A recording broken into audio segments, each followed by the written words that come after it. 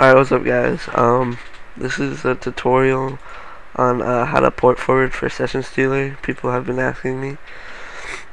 So first, you're going to want to come over to your start thing and just type CMD and open up your CMD.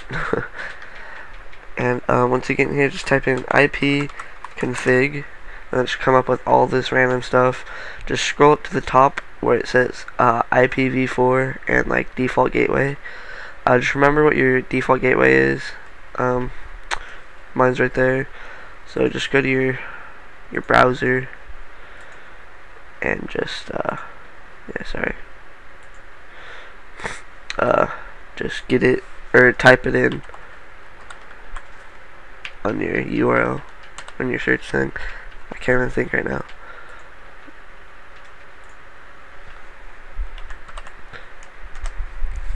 And then it should ask you to sign in. Everyone's is going to be different unless you haven't changed it. If you haven't changed it, it's going to be like admin or admin password. Just try. If you can't figure it out, then you can call your the router company and they should be able to tell you.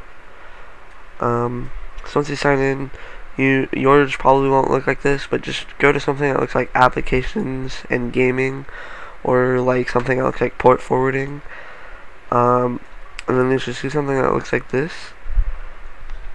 And once you do, you're just gonna put in your application name Minecraft, and then your external and your internal port are both gonna be 25565. If you already are hosting a server or something, and that port is already open, make sure it's like 25566 or something. You can't have the same thing, or else it'll interfere. Make the protocol both, and then your 2 IP address thing. Just go back to your CMD and look at your IP address and look at the last 3 numbers. Mine's 118. So just type it in right there, 118.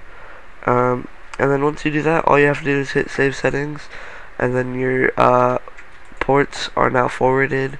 So now you can successfully open up Session Stealer, and when people join your fake server that you create, it should work. It should send them back an OPU or whatever you're trying to get it to do.